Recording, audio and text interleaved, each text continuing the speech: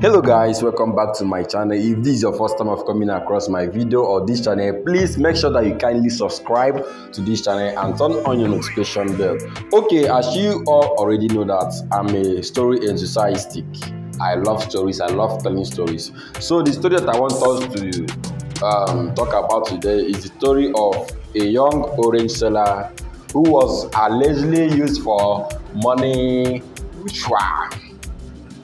Okay, over the weeks or over the months since this year, this story has been trending online, but a lot of people don't actually know the root of the story. People only know that this video has been trending of an anti-craft of a lady that was modeled at the front of a classroom at the Delta State University in Delta State. So this story has been trending that this particular statue is very, very scary, as it has red eye, an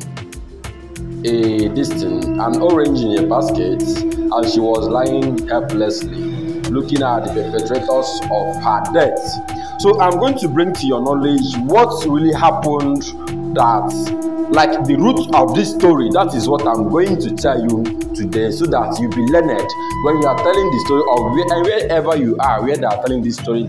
You know what to tell them, and you're proud of the story and know what to say at each particular time. Okay, this story happened somewhere in Imo State. Yes, in Imo State, that's where it happened. This orange seller is still in her primary school when this thing happened. It happened way back 2001.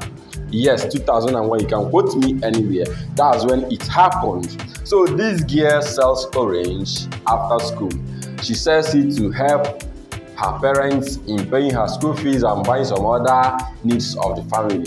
So on one Saturday, when she went to sell this orange, on her way she met one man with a car, and the man promised, okay, if you follow me to my home, I'm gonna buy this entire orange, but I don't have cash here, so there's no need of you rolling about the main road when you could actually follow me home.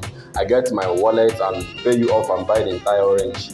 Sadly enough, the girl joined him home, and it turned out to be bad, and the girl's last day on earth, the man used him for money ritual.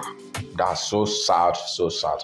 So this particular statue was molded in DELSU, Delta State University, as a lesson to the new intake of the school and aspiring students, so that they will learn from this particular story and will not make some mistake. You may be wondering, this particular incident happened in Imo State, and why is it now being immortalized in Delta State?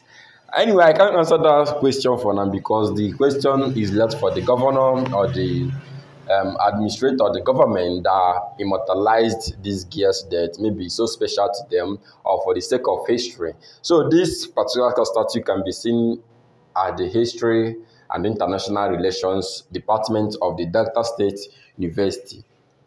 So if you find this content interesting, you can share so that other people could actually learn.